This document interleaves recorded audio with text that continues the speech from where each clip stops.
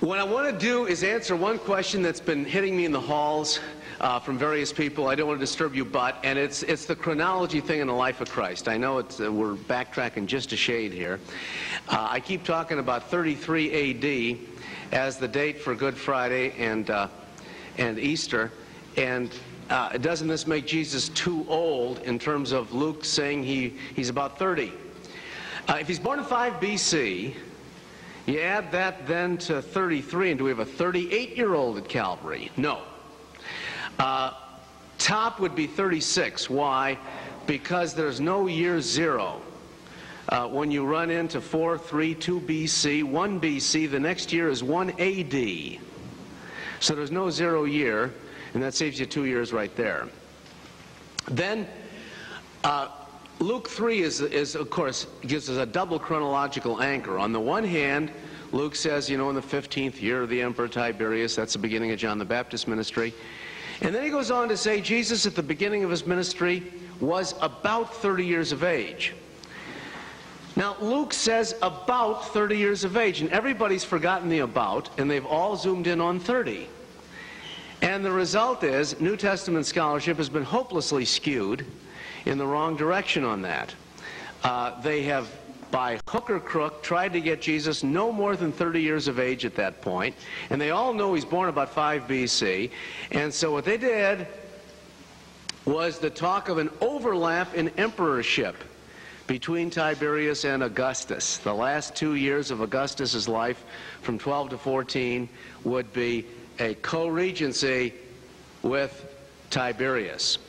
And therefore, the 15th year of the Emperor Tiberius would then come to 27 A.D. rather than 29, and that then brings us Jesus safely at age 30 at the beginning of his ministry. That's the wrong first aid for Luke, who doesn't need any. There's no way in any Roman source that speaks of a co-regency like that. Here you have Christian theologians simply having gone off in their own direction, ignoring Roman history. No way would Tiberius ever poach for his own dates on those of the father of his country, Augustus. Tiberius himself very unpopular. Tiberius following Augustus was Richard Nixon following George Washington. And there's no way that they had a co-regency. That's ridiculous. So all you do is let Luke be Luke. Luke says Jesus was about 30 years of age. I did a word study on hosai in Greek, which is as if or about, means the same thing as in English. And Luke's using it all over the place. Jesus fed about 5,000 people. Now, you and I know there could have been 4,912. There could have been 5,122. About meaning the nearest integer. That's all it means. So Jesus is actually 32 and a half when Luke wrote that. That's about 30. End of problem, he says confidently. Any other questions on the material just covered or anything up to now before we now zoom into what's happening at the end of the book of Acts? Yes?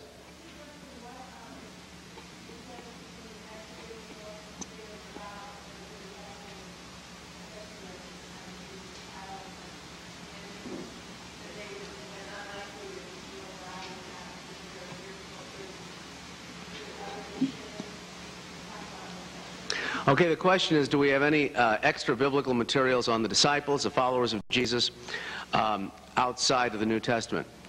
The answer is that Paul himself of Tarsus is not mentioned, nor is Peter, nor the disciples, but the brother of Jesus is mentioned.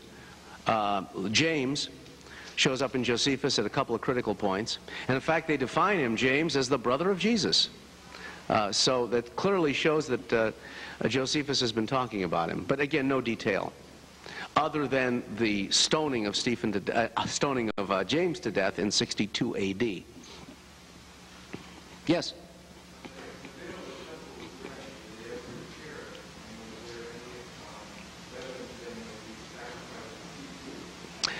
When the veil of the temple was rent, is there any evidence that they repaired it until the sacrifices cease? We don't know. We think that they probably did repair it, yes. They had Betsy Rosses in those days, too. The sacrifices did not cease until the Romans conquered Jerusalem in the year 70, so they resumed, yes. else? Yes?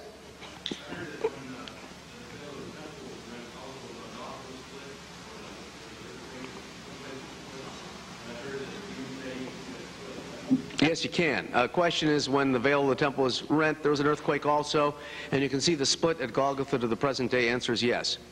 Under the cupola dome at the Church of the Holy Sepulchre, when you look through the windows at Golgotha, you can see a cleft in the rock. Whether that's the very cleft or not, who knows?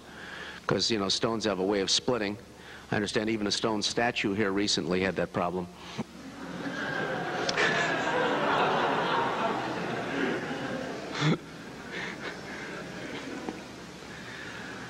Okay, idolaters, let's move ahead.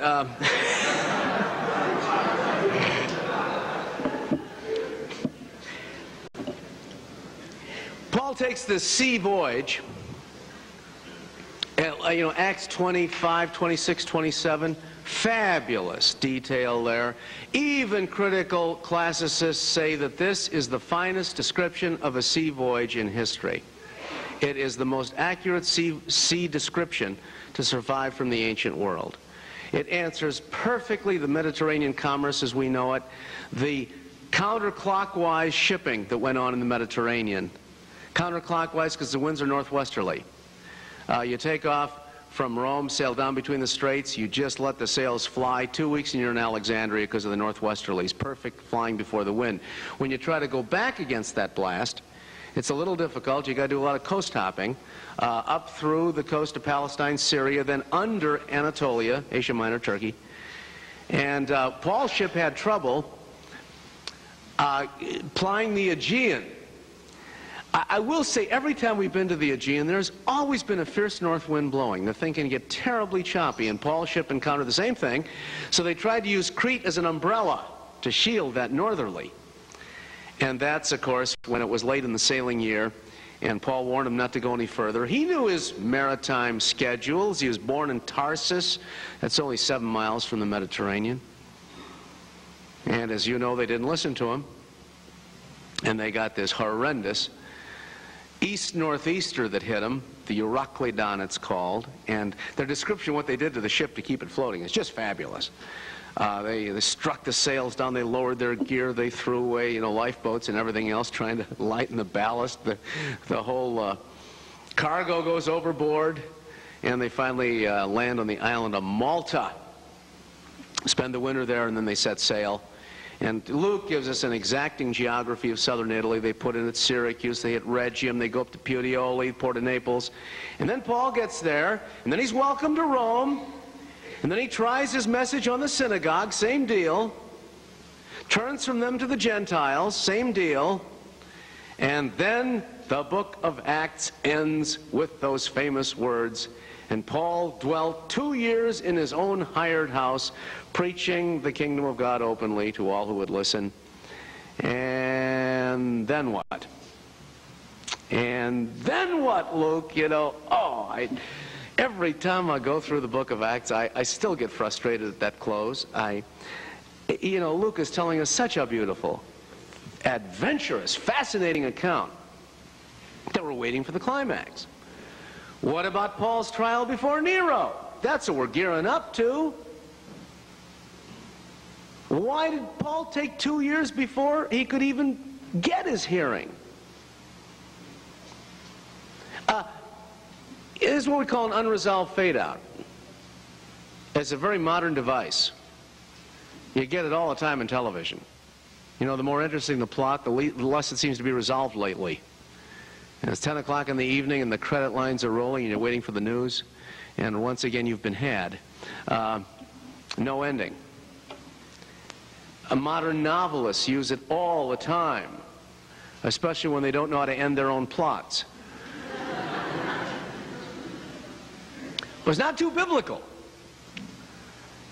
Now, on the one hand, Luke accomplished everything he set out to do, and that is to tell how the good news went from Jerusalem to Judea, Samaria, and the uttermost parts of the earth, namely Rome. He came through with his end of the bargain. I'm not criticizing Luke. All I'm saying is, boy, wouldn't it be fun if we could try to extrapolate on the basis of the information that we now have, the fuller story. And it is possible to do that, and that's the reason for this otherwise strangely named Flames of Rome project of mine. The original name for that book was Acts 29 following. Second book of Acts, you know, this kind of thing. A little presumptuous to call it that. And, you know, only graduates of St. Paul Bible College would have understood what I was talking about. So we went to the Flames of Rome instead. But what it is an extrapolated conclusion to the book of Acts to finish a story, which just about can be done now because we have enough information from the Christian sources, from the Roman legal sources, from the Roman imperial sources, from the catacombs and elsewhere to finish off the account. And it turns out to be a fascinating account because I think 20 of the most colorful years in human history were wrapped about that time of the fire of Rome. And wouldn't you know it, if we check into God's backup systems, as I like to call them, history and archaeology, we have sources picking right up where Luke left off. So there's hardly any gap whatever. Luke signs off at 62 A.D. The Great Fire of Rome happened in 64, so Cornelius Tacitus picks it up after a 2.5-year lapse, and that's all. He then describes what happened to the Christians when they made their baldly grotesque public debut on the persecution stage in Rome. That's what happened afterwards, and what a story it was. Okay, why did Paul have to wait 2 years? Not very normal for Roman justice to drag a hearing out that long. Typical of American justice to wait for 2 years. Oh yeah, that's par for our course. Roman justice is swifter. I give you the case of one Jesus of Nazareth who's brought into court at dawn and he's crucified by noon. That's a little too fast. But he wasn't a Roman citizen. He couldn't get a fair hearing. Roman citizens, though, also didn't wait 2 years. Justice delayed is justice denied. So why is Paul waiting 2 years? There is a reason. And to explain it, I got to do a brief flashback into what's been happening now in Roman history. Meanwhile, throughout the book of Acts, you got 2 emperors in charge. For all intents and purposes, the later book of Acts. Claudius, from 41 to 54 A.D., and then Nero, from 54 to 68. Claudius wraps over the first 2 missionary journeys of Paul.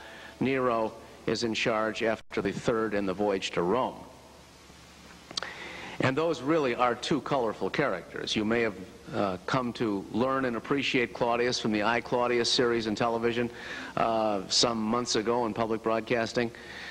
Himself not a bad administrator. He had motor handicaps. He had a hard act to follow, Augustus and Tiberius, not Crazy Boots Caligula. His own mother, though, called him something that Mother Nature began to work on but never finished. Imagine, from Mama herself to hear a comment like that. And of course everybody else made fun of his love life or his stuttering. They called him Claudius behind his back and so on. But he showed him. He conquered Britain for Rome, you know. Who'd have thought the old pedant would have accomplished that, but he did. And he was a pretty good administrator, be it said. The Roman Empire was enjoying the Pax Romana at that time, and things were pretty well organized. But poor Claudius had trouble with the ladies. Oh, yeah, gee. His first wife was a murderous Amazon of a woman who is about as ugly as her name, Urgulanilla.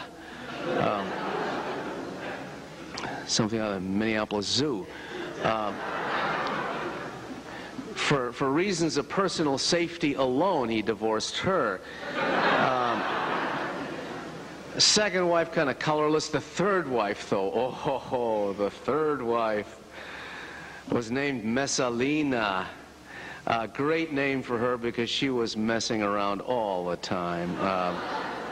Behind his back, you can't believe. Now, I know adultery at the summit is not unknown, but this girl was heroic in her practice thereof.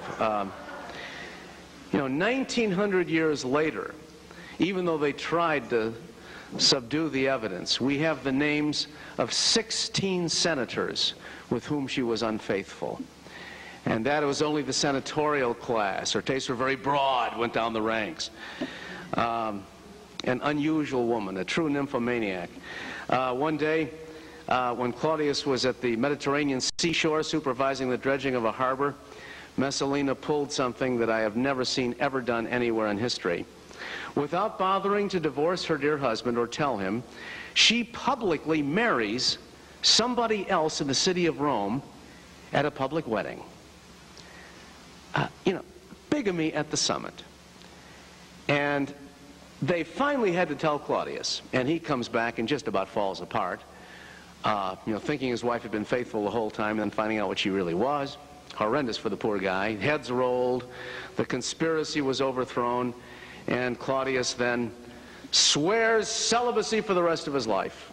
Never, the women have been a curse in his life, he's going to remain a bachelor. And he was true to that vow for the next 7 months. Until Agrippina, his niece, comes on the scene, and she seduces Uncle Claudius, and they get married. Now, uncles and nieces should not do that. That's called incest, and the Romans called it incest also, but they got a special law passed by the Senate permitting Uncle Claudius to marry niece Agrippina. They want to keep all that power in the Julian family, you know, and not let it get diluted. So far, so good or bad. Agrippina brings to this wedding, however, a little gift, and that is a son by a previous marriage. A kid named Nero, who's 13 and a half. And Claudius had his own son, whom he named in honor of his British victory, a kid named Britannicus. He's only 10. And now Mama turns the household into a real can of worms here in favoring her beloved Nero, and she hired Seneca to teach him, Gallio's brother, and scanting, you know, any chances for Britannicus. Son up, and he says, "You're going to be the next Caesar." And Mama overhears that. And that's why, late in October of the year 54, she prepared her famous mushroom dinner for husband Claudius. The mushrooms were not poisoned mushrooms, they were poisoned mushrooms. Get the difference? And Claudius ate a couple of them and his head hit the plate. This is a way really to do away with your enemies in those days. This is before Quincy and the lab people come along. You know, they don't know, you know, you have to affect the sickness. That didn't kill Claudius, so about midnight then they come with the feather, you know, and for the obvious, to tickle his throat. But the doctor was in the conspiracy, so the feather was coated with the second strongest poison that they knew in the Roman medicine box. And Claudius gagged and almost stopped breathing, but didn't die. And near morning, he's coming around again. You will not believe how they did him in. You won't ever see this paralleled, I think, in any other literature. They turned him over, they killed him with a poison enema. Got him at both ends. There's no way that the guy's going to survive this one, and that is how Claudius Caesar died. Now,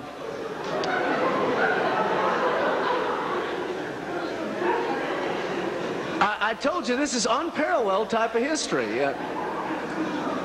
You know, previously I thought the most exotic death was in Hamlet, where somebody pours poison into somebody's ear. You know, I thought that's kind of wild, but, well, ear, rear, whatever. Anyway,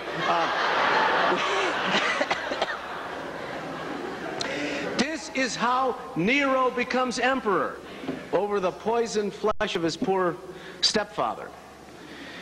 And for the first 5 years, Rome is a model government. Everything's going beautifully. Why? Because Nero isn't governing. He's growing up. He's drag racing chariot through Rome. And it's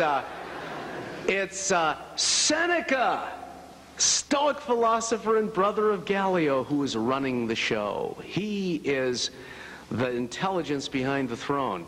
And the later Emperor Trajan said that Rome never had a better government than those 5 years, from 54 to 59, which explains why Paul will happily appeal to Caesar. So you may wonder, why does St. Paul appeal to Nero? Because, you know, we all know what Nero became. Well, nobody knew that then yet. See? Very fair government under Seneca. Now, everything changes in the year 59. What? Nero's going to rule for himself now. So Seneca backs off and still gives his advice, but very diplomatically handles Nero nicely. But Mama doesn't. Mama Agrippina keeps telling Nero, you wouldn't be emperor today if it weren't for me, you wouldn't be emperor today if it weren't for me, and so forth, which is true, but nobody likes to hear it once you're emperor. And Mama sasses Nero. They have these horrible dogfights. And one day, it looks as though Mama is plotting against her own son. She has members of the Praetorian Guard in for happy hour, you know, and they discuss plots. And Nero then has to decide on an ultimate solution to the problem of his own mother. First, he tried the old collapsible bedroom ceiling ploy.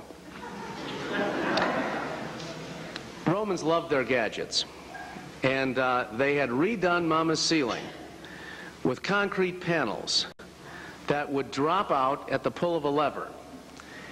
And Mama came back from her country estate, and somebody tipped Mama off, so she spent that night in the John. And sure enough, about 3 a.m., the ceiling opens up and smashes what was, you know, her bed beyond recognition. Now, she, of course, is ready to denounce Nero before the Roman Senate, and Nero knows that he might be in big trouble now. So he writes a letter to Mama pleading for her forgiveness, admitting his guilt, and now he wants to be a dutiful son from here on in. And would Mama please come down to Nero's summer pad on the Bay of Naples for a feast of reconciliation? Mama believed him and went down to the Misenum Promontory, which is the western end of the Bay of Naples. That's where the emperor's at a summer palace. Had a beautiful final, I don't want to say final, that's getting ahead of the story, had a beautiful dinner together. At midnight, Nero takes Mama off to the wharf there and bids her goodbye, because Mama's got to sail across the bay to her motel, which is 5 miles over. Now, the ship that Mama used is described by Tacitus, our main source once again, as a collapsible cabin cruiser.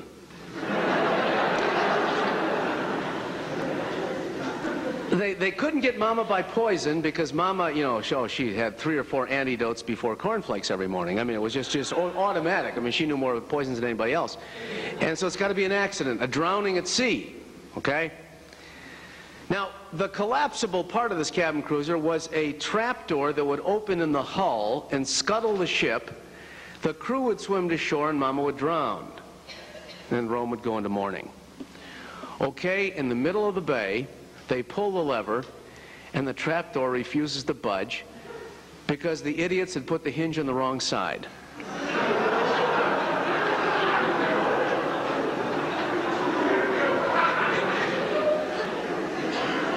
They had this thing opening out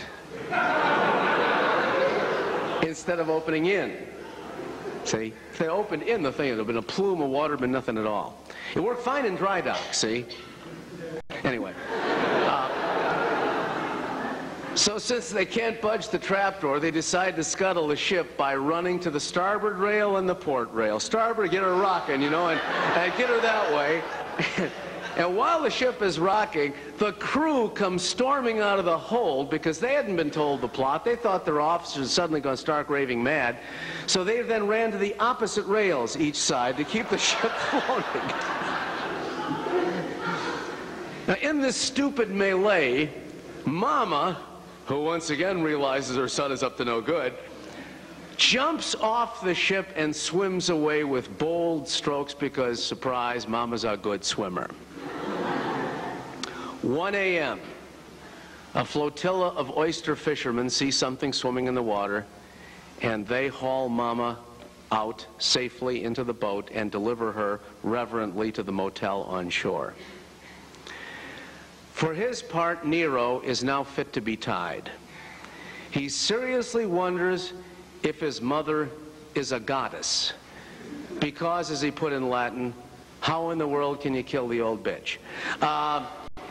Here she is, impervious to any such attempts.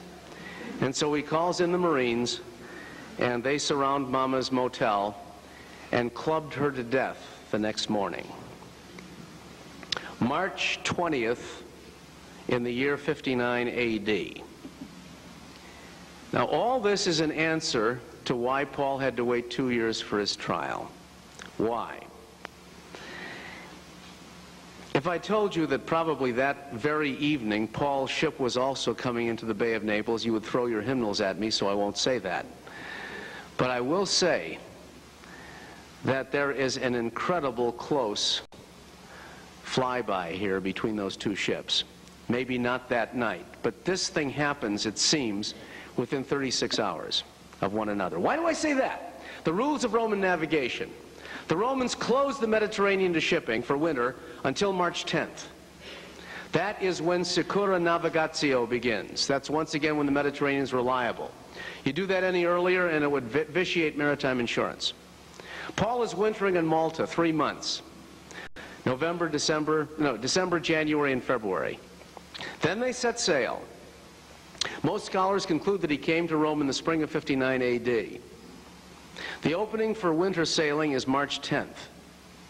Acts 28 tells us that it took him 9 days to stop at Syracuse, Rhegium, and get up to the Bay of Naples in Puteoli.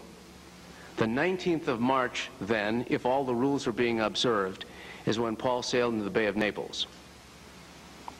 The 19th of March was the second day of the Feast of Ceres, when Nero wined and dined his mother 5 miles to the west. I know it's a coincidence that even Charles Dickens wouldn't use. But we're dealing with fact here and not fiction, and truth is so much stranger than fiction, it's unbelievable. As witnessed that Mama in the Mediterranean episode. Now, whether it was that night, who cares? What I am saying is that the next morning, Nero is so conscience-stricken by what he had done, matricide, he had killed his mother, that he was afraid to return to Rome. He was afraid they would stone him to death. And so he did not get back to Rome for about the next year. And then when he did get back, he had so much business backed up for him that he couldn't tend to the case of an obscure provincial. This most probably explains the 2-year wait. Nero wasn't even available to handle Paul's case at that time. All because of these incredibly florid, colorful, lurid goings-on at the Imperial Summit. Now, when Paul does stand before Nero, what about that trial?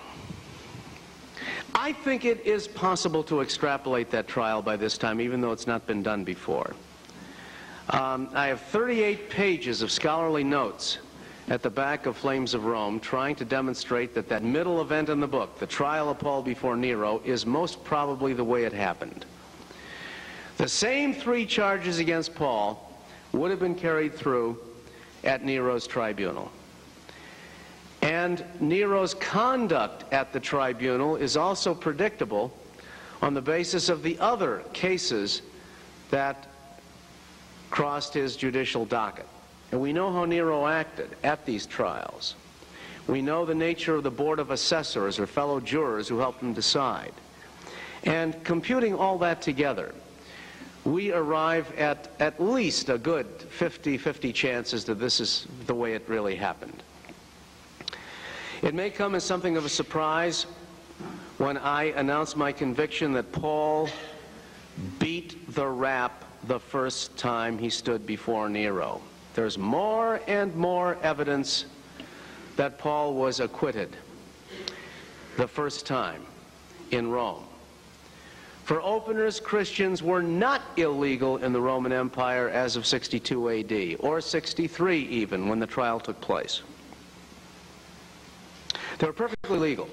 Not officially, but the Romans themselves contrary to what you see in so many popular novels and movies, were quite a fair-minded people, not so horrendously brutal as they're often pictured. You know, in all of our biblical novels, you know, with some exceptions, the Romans are pictured as this bloodthirsty group who set fire to all villages they pass through and rape all the women, steal all the jewels, and move ahead. No, that's not what St. Paul says. That's not what the Bible says. Every time Paul talks to a Roman governor, he's very respectful, he's very thankful, he's very deferent, he's appreciative of what the Romans are doing in the Mediterranean world. They brought law and order for sure. So much so that Paul can go by land and by sea without, you know, interruption. Something that could never have happened in the previous century when Rome was getting its internal act organized.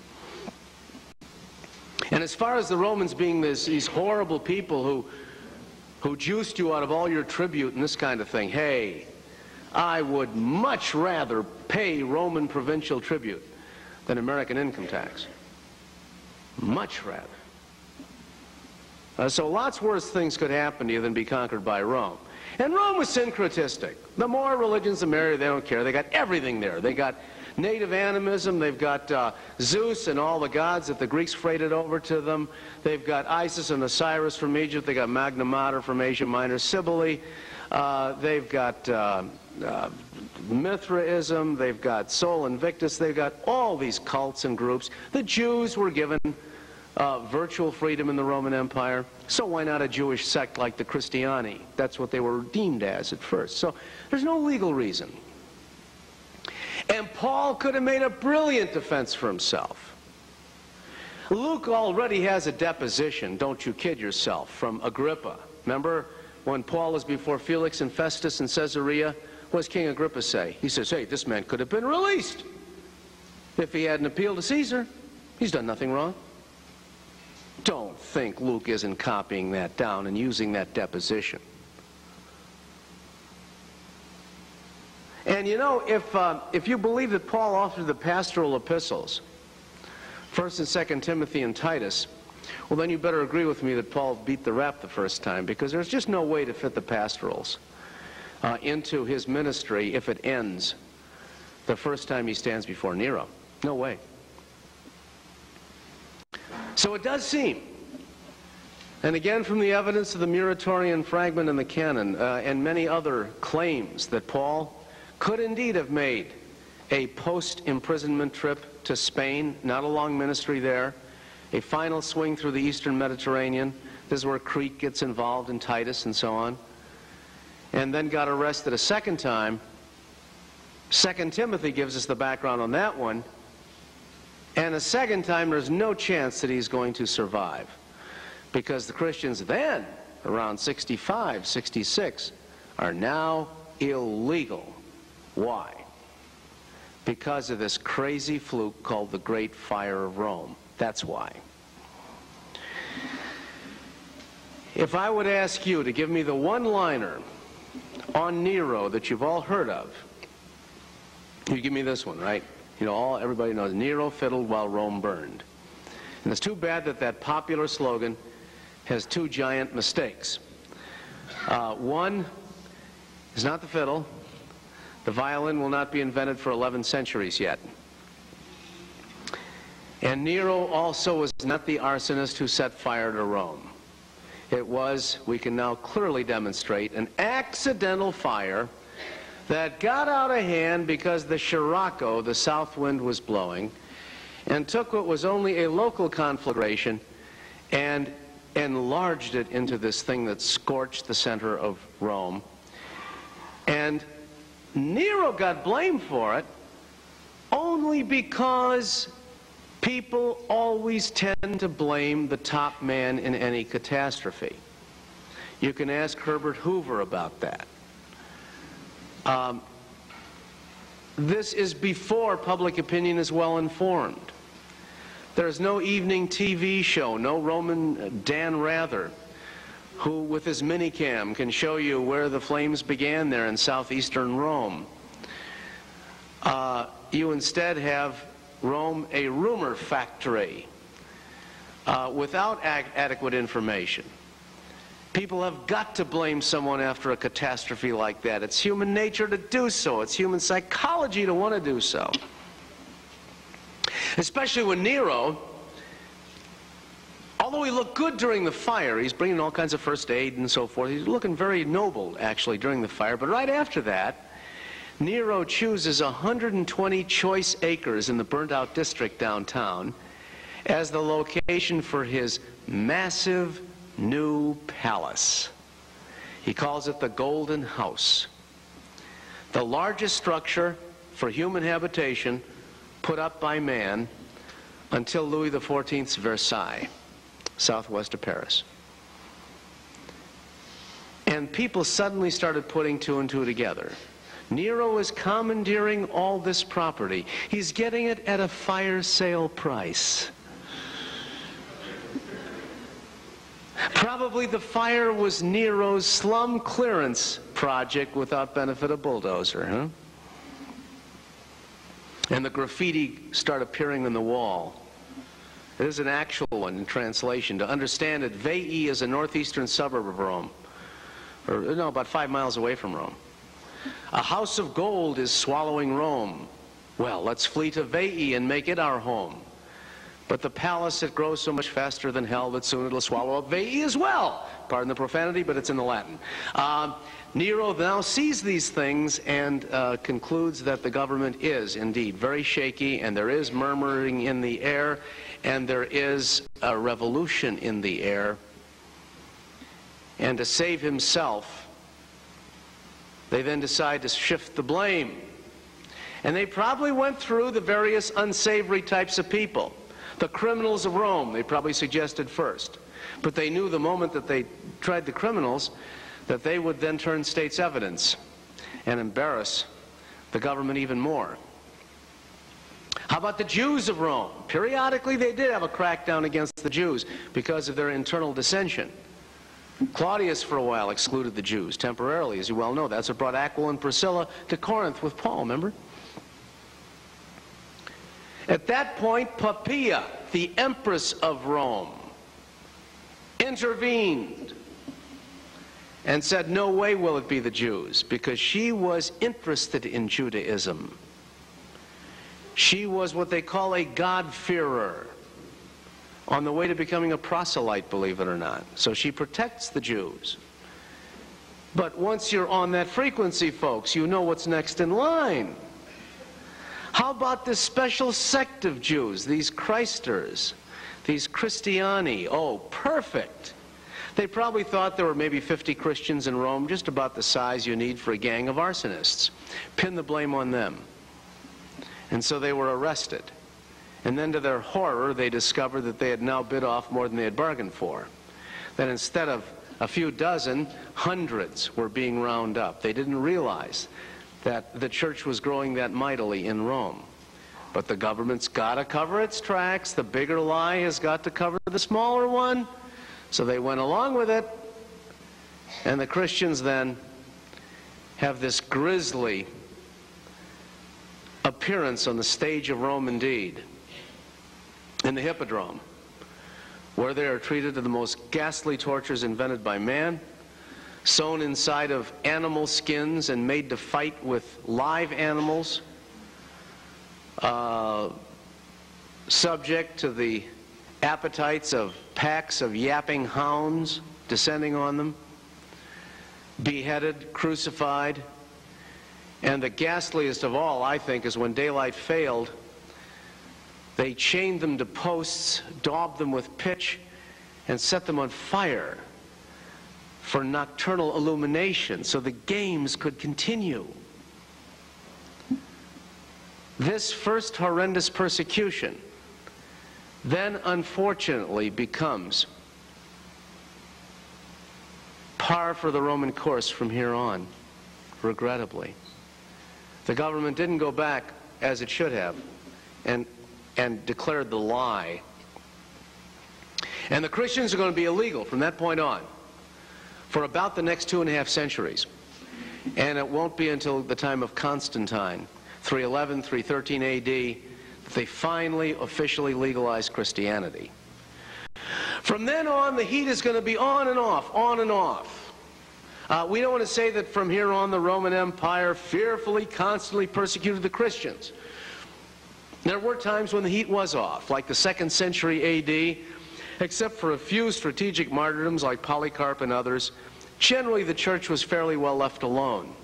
But then, as Rome goes downhill, as Rome starts falling apart, they again need to blame somebody. And the Christians then in the 3rd century A.D. got fearfully persecuted when they set up empire-wide dragnets. And all from this fluke, the fire of Rome. Or was it a fluke? Again, in God's economy, this is his pruning operation, it turns out, because that very persecution ends in the triumph of conversion on the part of the Romans, who wonder, how can the Christians possibly want to give their life for their gods, or for their God? Poor people have only one. The Romans would never do that for Father Jupiter or Mother Juno or anybody else. Are you kidding? How can the Christians do this? Even Tacitus tells us of that earliest persecution, 64, that a feeling of miseratio, pity, starts welling up from the Roman masses, who wonder if indeed the Christians have been singled out as scapegoats. And are gangs of arsonists really that large? So, you see, even in setback, you can probably see the hand of God there, so that, as Tertullian put it, the blood of martyrs turned out to be indeed the seed of the church. And it ended by conquering the greatest power the world itself had ever known, the Roman Empire. Add it all up, and you can see that quite a bit happened after the book of Acts leaves off. And you can see why Luke is no longer writing under the horrible pressure of the church and the persecution. And whether or not he ever wrote a 3rd treatise to Theophilus, I'll never know. But what a document that could be if it were ever found. Okay, any questions? Yes?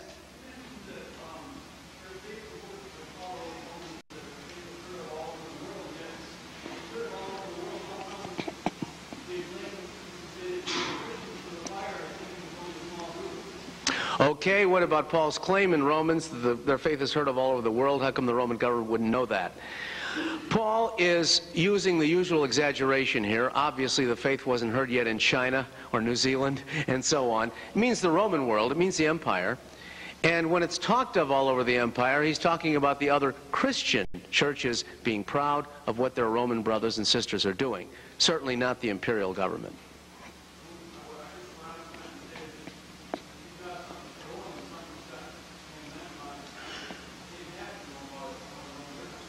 Well, the Romans knew about the Christians, yes. It's just that they made a bad guess that there weren't that many in Rome. And by the way, they limited the persecution, it seems, just to Rome, not the rest of the empire at that time. They couldn't be sure of that, though, and that's why probably 1 Peter was written. See, Peter gets to Rome shortly before the great persecution, just in time to catch it. And he would not have been beheaded like St. Paul was. He was probably crucified. Probably not head downward like you hear. There's enough evidence now that Peter did get to Rome, I think, that we better agree with that. It used to be the old ultra-Protestantizing ploy against the Catholics to say that, you know, Peter went to Babylon. He never went to Rome, so how can he be the first pope, and so on and so forth. There are better ways of arguing against some of the claims of the papacy than using that argument, which isn't really very sharp. Because Babylon was the code name for Rome among the early Christians. And there's just too much evidence. I list it all in the back of the book. I say the evidence against Peter's going to Rome is as follows, and then another paragraph, the evidence for Peter going to Rome is as follows, and there's about 7 times as much information that he went there.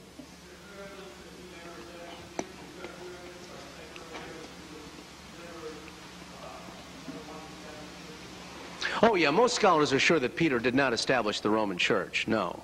He came later to an already functioning Roman Church, yes. Because it's clear that that thing is already remarkably established when Paul writes the Epistle to the Romans, which before Peter got there. Yes, question.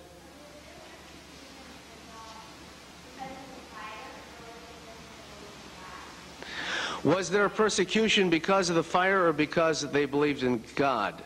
Probably all of the above. It began as an accusation for arson. But then even Tacitus says that they were fearfully persecuted, not so much only because of the charge of arson, but because of odium humani generis, the odium of the human race, hatred of the human race. See, they were regarded as a bunch of cultists with their weird rites. They eat the body and drink the blood of their god. And where do they get these ingredients? They kill little babies and drain them. You know, horrible rumors like that. So they seem like a bunch of weirdos. And they're kind of looking for an excuse, you see. So the arson thing was probably, you know, the opening wedge. Yes?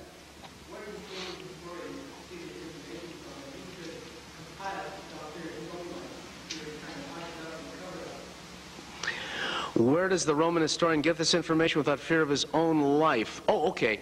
You mean the person who lets all of Nero's dirty laundry be exhibited? Yeah. Generation afterwards.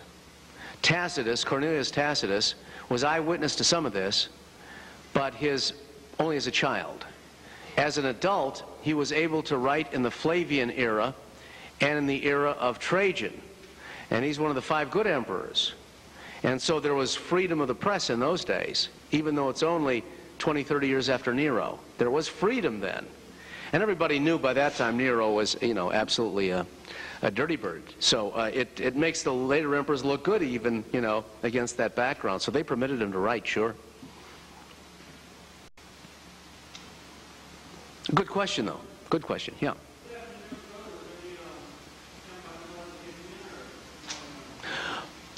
What happened to Nero's mother? Nero's, oh, Britannicus, I'm sorry. Oh, that poor kid. Oh, just 3 months into Nero's reign, Mama was still making a big fuss over him. And so one evening, they gave the kid a cup of very hot wine. Now, it's good wine because, hey, the wine was tasted like all the food. All those princes had the things tasted first. And it was good wine. But it was too hot for the kid, so he wants it to be cooled down with water and, you know, potassium cyanide or something inside the water. And he took one quaff of that and his head hit the table. He died right there, right at the table. That was Nero's first murder. Yeah, tragic. No, the empire wasn't big enough for 2 presumptive heirs to the throne.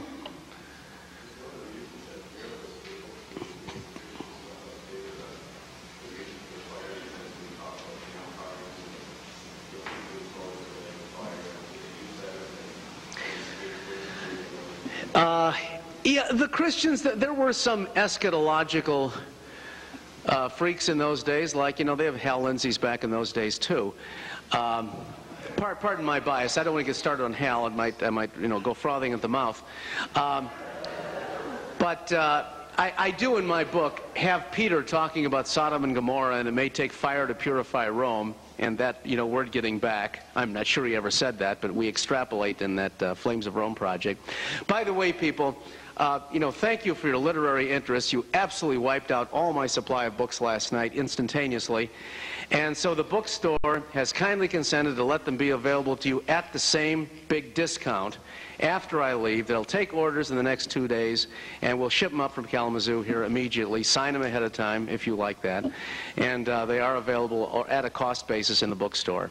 Very generous of your bookstore manager to do that, by the way. Any other questions? Well, thank you for hearing me out 4 and 5 times. I can't believe that I've been jabbering away this long. Sort of an occupational hazard for somebody who's a chaplain on the one side and speaks, and a professor who also speaks. I think it's called logorrhea. But we've had a good time together. I'm so grateful, and I will say that of the various Staley lectureships that I've been to, and been quite a few over the years, I think this is probably the most responsive and intelligent audience I've had. Thank you.